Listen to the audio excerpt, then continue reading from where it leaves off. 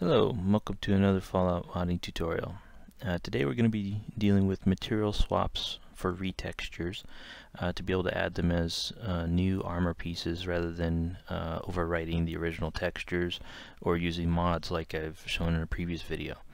Today I'm going to be using the red dress that Magnolia wears, or some people call it the slinky dress. I've already extracted the vanilla assets so that I can find my NIF file, because I'm going to need to use that to get the path for the material file that it uses natively. If we open that up and we go to our dress here, we can see that our name field here for our BS lighting shader property shows the full path to the BGSM file. Here we have materials, clothes, slinky dress.bgsm.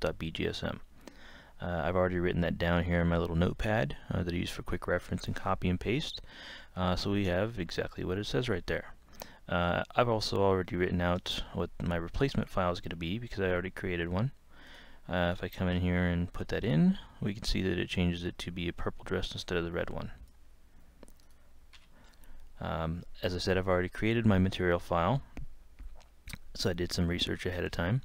I've named it Slinky Purple BGSM. And basically all I did was change the direct file name of the diffuse texture, which I also have down here in my data textures clothes slinky dress. I named it Slinky Purple D. Anyway, so let's get right to it. I went ahead, since I'm doing the red dress, I'm going to be making a copy of that particular item. I grabbed the reference IDs here. I also need the armor record for the armor add-on, so I've got that one here. Now I use the Boss Knight Under Armor for the material swap. You could make it manually, you can copy any material swap, it really doesn't make any difference. I'm going to go ahead and load up our Xedit. Now if we go ahead and copy our ID here, come down, get our slinky red dress, make a copy of that one, and I'm going to call this slinky dress purple, and I'm going to keep that editor ID here. Make a new file, and we're going to call this one Slinky Dress Retextures. And actually, I shouldn't have made a copy of that, but oh well. I'll copy the armor record. Go ahead and make that one.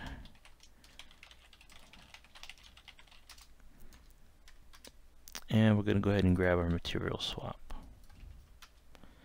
So here, the reason I went ahead and did some research and got my paths here is because in our material swap, we have a base name and a swap name. The base name will be the path that's inside the NIF file without the materials prefix on it. So in this case, it's going to be clothes, slinky dress, BGSM. So let's go ahead and make a copy of this so we can start editing that.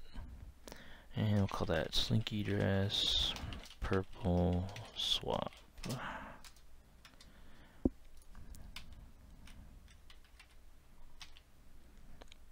And we'll go ahead and edit that really quick and put in the destination that we want to swap to. So the way you can easily read this is the base material is the material it's going to look for, and it looks for this name inside the NIF file. So any mesh that uses this file will get switched to this one whenever this material swap is applied to that NIF file. That is going to be more apparent here in just a moment when I come back up. If we hit F2, that gives us our rename, so I can copy our form ID, which I'm going to need here to be able to reference as I'm editing the material swap that we're going to use in the drop item, and then also in our armor add-on. So actually first I'm going to change our name, because we're not a red dress, we're a purple one. And we're going to go ahead and put in the ID, so now it's pointing to the material swap. So this is very easy. We don't have to worry about a female world model because when you drop it, it just goes to the male anyway. We do need to change our armature. Very important, we don't forget that. And that actually, I can go here and copy it. And just paste that in really quick. So now that we're pointing to our slinky purple dress instead of the red one, and we can go ahead and edit that. Actually, we need our material swap ID again. Should have just made done all those and then went back. Anyway, we'll go ahead and add those references here. Make sure I didn't forget anything that I'm supposed to change. Nope. Change our name. Add it in our swap. Change our armature. And we have our material swap. So if you want to do additional colors, you would just repeat all of that for each additional color. You could do orange, red, no, well, we already have a red, or whatever colors you want to do. Once we're done, we can hit Control S to save. Make sure that we're saving the right file. And then we'll go ahead and close. From here, we'll go ahead and make sure we activate our file and launch. So I'll see you in a minute. Alright, so here we are in game. So let's go help find our purple. And we want the dress.